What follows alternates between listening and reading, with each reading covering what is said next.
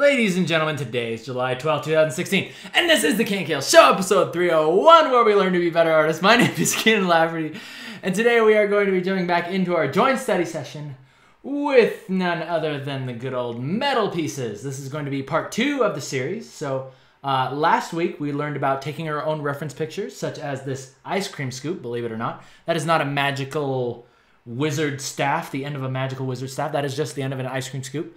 But we took a picture of it so that way we could study all of the tiny little intricacies that went into creating it, and then we transferred it over to our own blobulous looking shape here. And I taught you guys all about that last week. So if you want to go take a look at that, then click that picture right there. But today we are going to be talking about a completely different subject, and that is, well, that's great that we can study things and we can transfer them to like a jelly bean type of shape, right?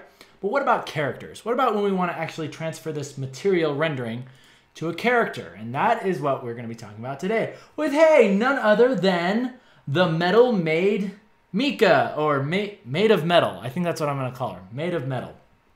And yes, this is Mika, the maid girl from my DeviantArt, for those of you who have seen the pink-haired girl with the knife, right? I decided to send her back in time, back to medieval times, where she is now wearing this awesome set of armor.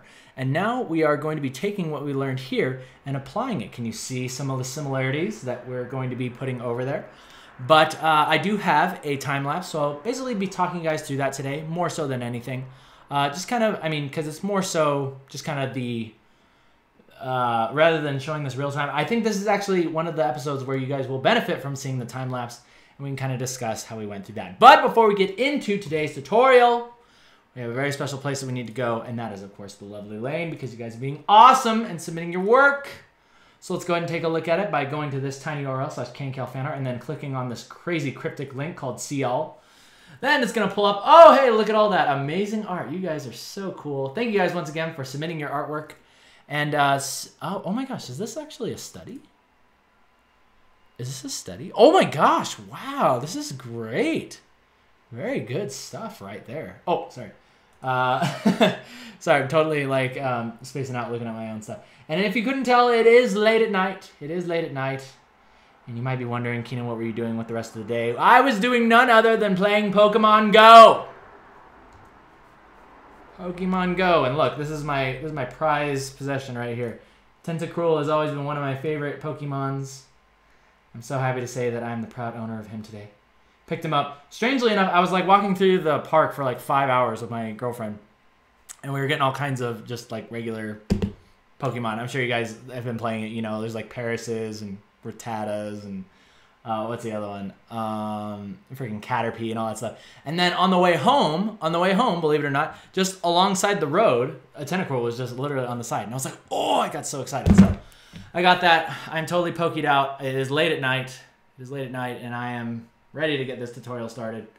Got a lot of you guys are probably like, oh my gosh, Pokemon Go, that is such a mainstream game, right? Such a mainstream game. I don't play that. I don't partake in Pokemon Go. But let's go ahead and get into our good old tutorial, okay? Because we've got a lot to cover. So let's go ahead and switch on over here.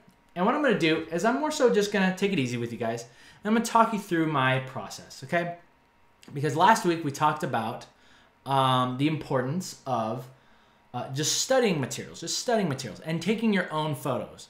And this is one of the first things that I want to talk about before we actually get into this, because you can see right here I'm going into, hey, this is something that I wish I would have done with the Diva piece, and that is creating thumbnails, so that way I can get an idea of what my actual like pose is going to be, or like the camera angle, and just get an idea of what the final piece is going to look like, as opposed to starting with a face and then building off of that. Not that there's anything necessarily wrong with that, but I wanted to go back to my good old, you know, start with the thumbnail, get to that final stage, kind of get an idea of what the final piece is going to look like early on. Okay, so one of the first things that I want to tell you guys about, I want to kind of go back 1 week and talk to you guys about this, because I've had some people talk to me, right, mostly my mentor students, asking me questions, or they've been studying materials by looking up pictures on Google. And, you know, they've been studying like metals and crystal and like scales and stuff like that. And while this stuff is good, while it is good to reference pictures with Google, this picture right here that I referenced for the metal, this was taken by me. That is my actual ice cream scoop, and I held it over a lamp right? I held it over a lamp, and I know exactly where all of these lights are coming from, right? Like this is the main light source, and then we have like a reflected light coming from right here. And then these blue lights are from the windows in my room. And the reason why I'm bringing this up is because it's very important as you study metals. It's going to help you a lot to understand what the actual lights are coming from. Because if you pulled this picture up on Google, yeah, you could kind of understand like what the colors of the lights are and how it's affecting the metal, but you don't know exactly what's going on. And that's why I really urge you guys, when you study this stuff, use your smartphones. Everybody's got one of these things. Use your camera or use something, right, to take a picture for yourself and study the lights, knowing what the setup was, right? Knowing exactly what your light setup was. And that will help you to learn even more about your metals, okay? So anyway, blabbing about that. I just wanted to throw that out there because I have had a couple questions about that. Using Google Images versus actual taking pictures for yourself. Okay, so this picture started out, I was gonna draw mica, obviously, and then I ended up going with the square setup because I've been favoring this a lot more because I've been on Instagram a lot more, and I just really like the way that Instagram just crops it into these nice, handy little like squares, and like awesome artists like Ilya Kuvshinov, I hope I didn't butcher that name, but Kron Prince, another one of my, he basically inspired the original mica piece, or like that style, and also kind of like this type of style with like the girl and like the square type of frame. I really like his work a lot. So of course I went with this. Works well on Instagram. It's just a win-win. Win-wins all around. And so we did the sketch. You guys saw me put together that thumbnail. And now I'm going through and now I'm beginning to sculpt my lines into place. And I hope that you guys understand. I mean, there's been many episodes on this, but just in case, this is another example of how I go about actually refining my sketch. Some people will like to create sketches, lower down the opacity, and start like new layers. I personally like to work all from one layer. Like you can see right here, this layer 3, direct your attention down here. This layer 3 is actually, it's just a duplicate of the original layer, right? The original sketch layer. And I just refine it a little bit, duplicate it up, refine a little more, duplicate up. And these earlier layers act as sort of like save states or like history, like way back in history, so I can like compare like where was I about like an hour ago, right? Things that you wouldn't be able to get to with this history bar, right? Because as you can tell, this is filling up mighty fast, filling up very, very quickly. So it's good to, whenever you're going to make major changes or you want to try something new, just use your duplicate layer hotkey, which is of course Control-J. Hit Control-J, duplicate your layer, and then go crazy with it. And then you can just compare back and forth between the two, right? And that's always a really, really handy tool as I go about refining my sketch, getting everything kind of set up. And I like that.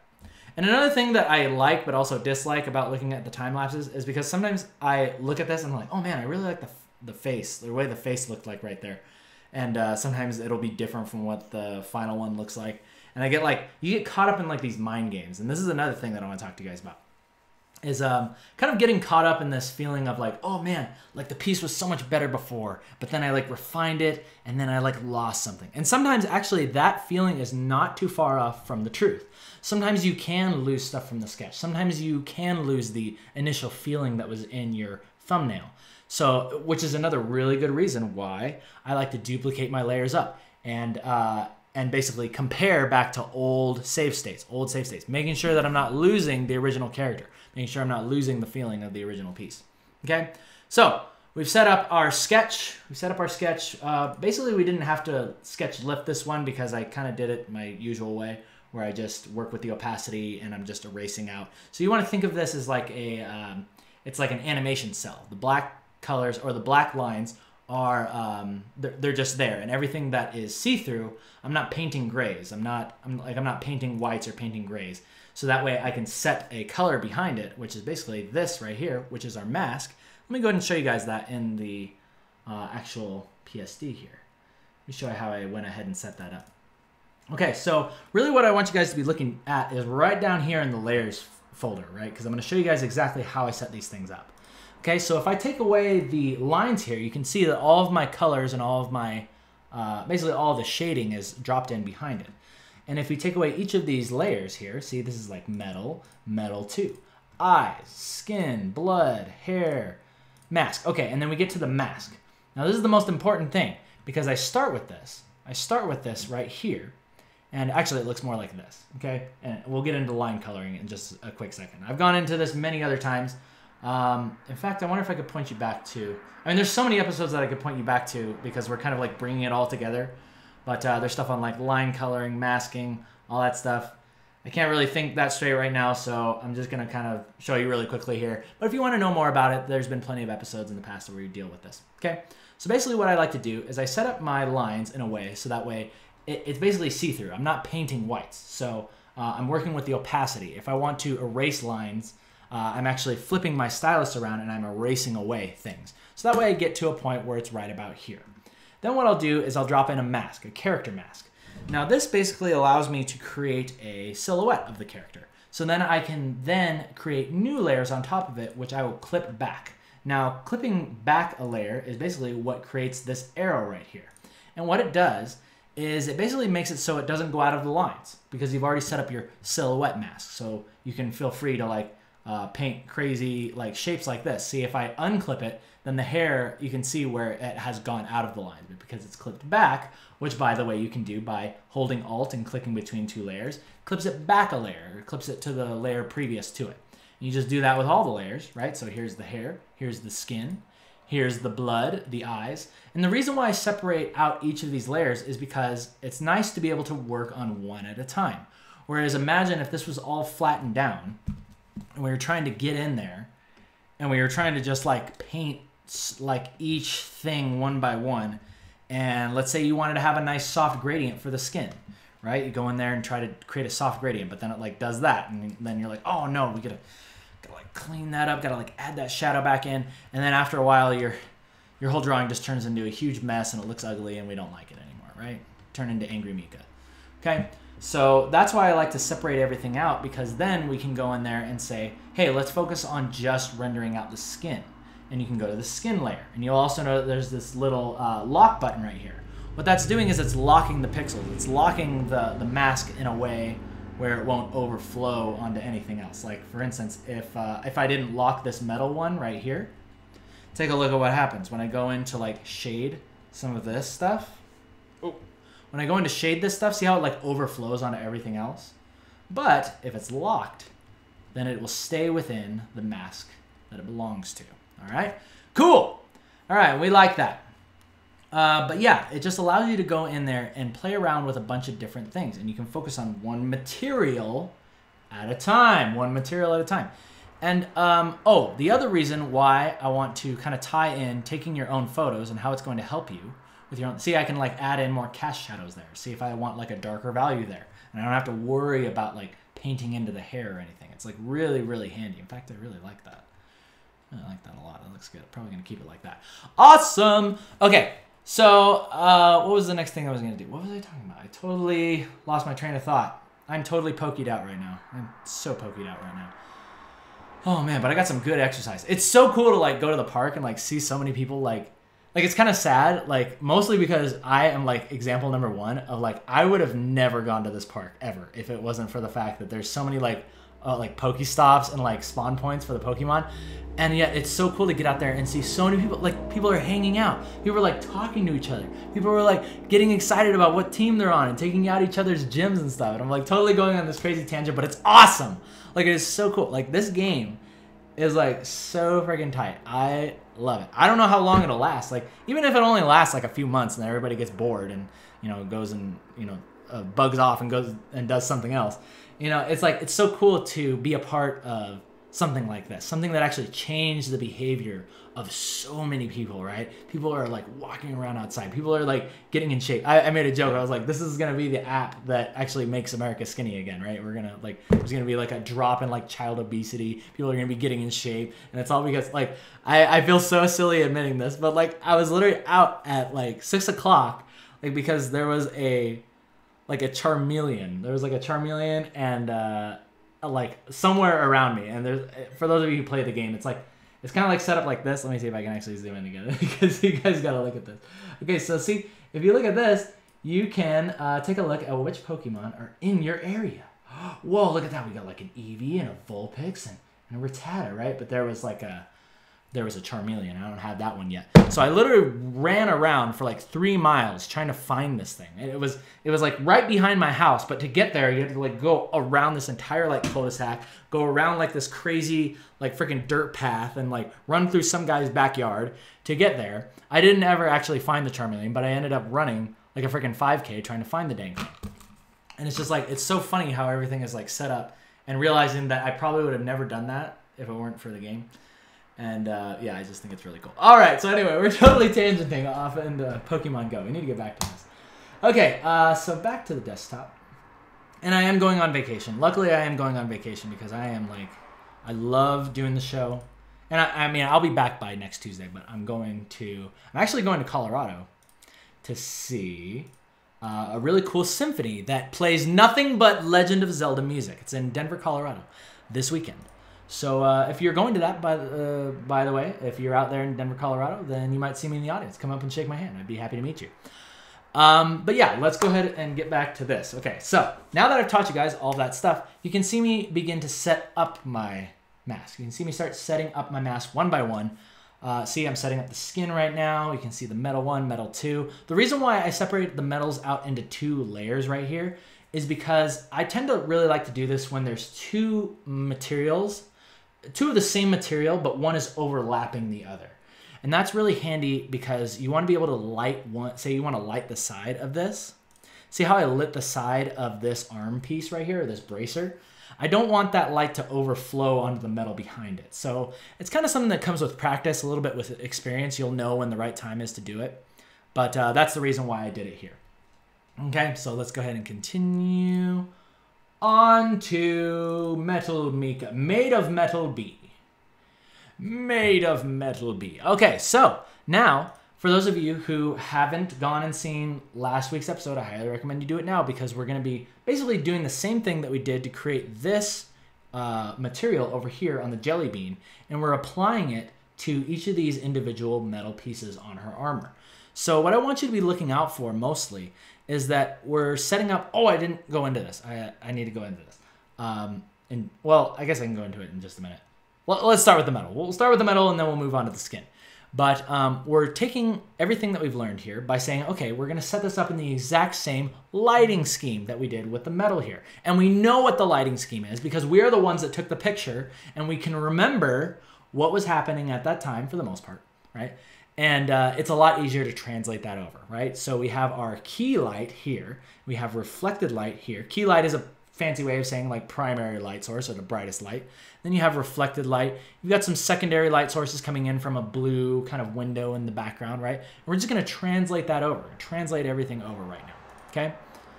And but we start with our soft gradients, starting with our soft gradients.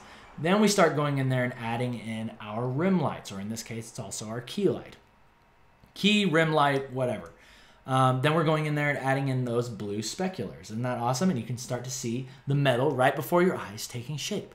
Isn't that so cool? This actually worked out a lot better than I thought it would because this is actually something that I'm not very good at. This is a joint study session for a reason because I'm kind of learning as I'm teaching you guys. And for those of you who have your own techniques and things that you use to study stuff, I highly recommend you share it on the IMSI or on the Facebook, wherever you'd like. But IMSI is probably the best place to do it. And if you don't know what the heck an IMSI is, then I'll tell you in just a moment because we'll be taking a question from the IMSI in just a moment as we finish this up.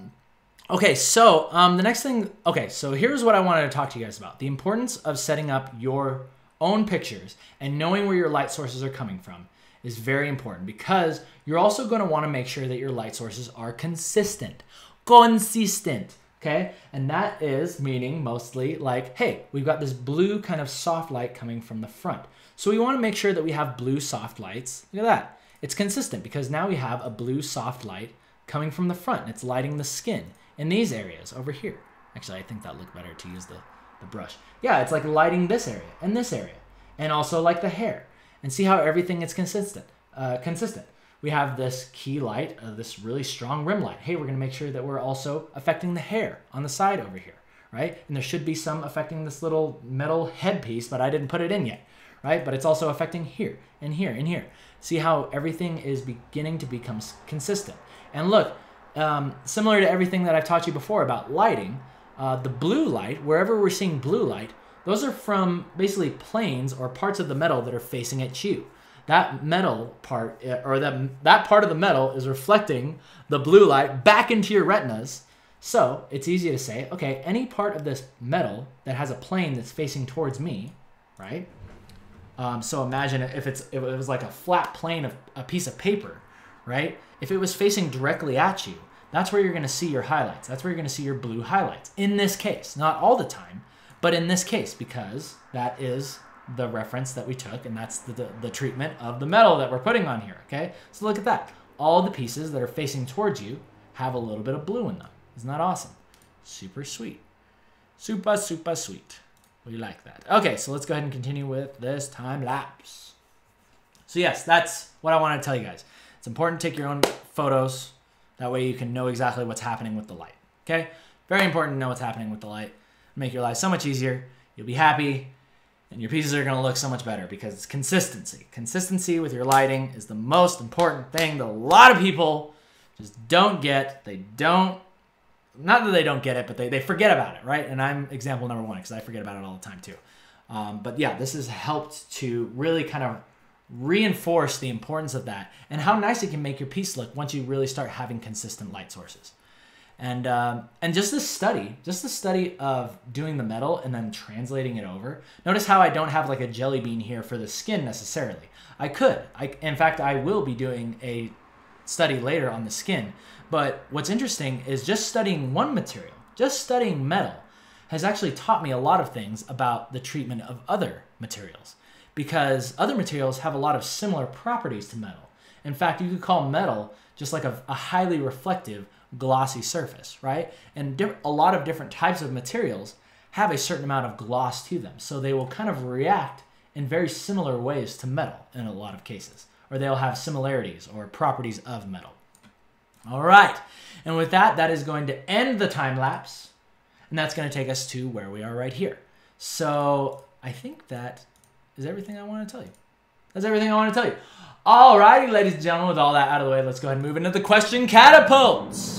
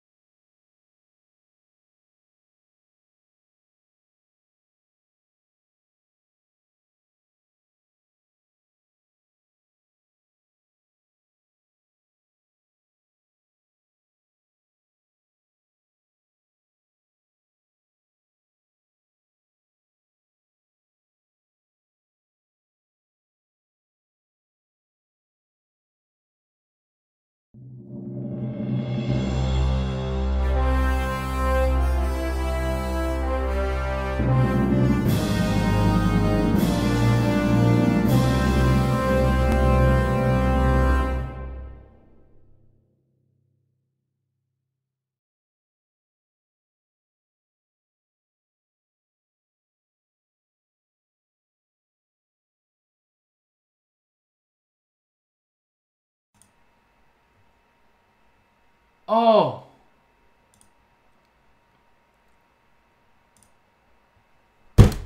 Oh.